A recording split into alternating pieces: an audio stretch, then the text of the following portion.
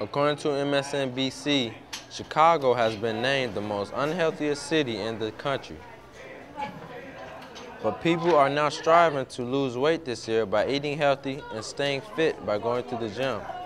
First thing I would tell them is that they need to just set goals for themselves. You want to have a short-term goal, you want to have a mid-term goal, and you want to have a long-term goal.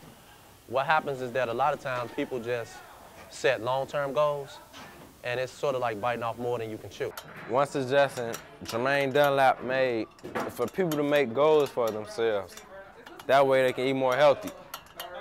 Just incorporate more fruits and vegetables into our diet, and then maybe take one day out the week where we don't do any type of flesh, whether it's chicken, turkey, fish, or meat, or pork. And we just do all vegetables, all fruits. According to Jermaine Dunlap, you can see results in no time.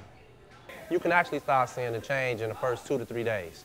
Change won't always mean, well, I'm going to drop a pant size or a dress size or lose 10 to 15 pounds. Change could be, I see an increase in my level of energy.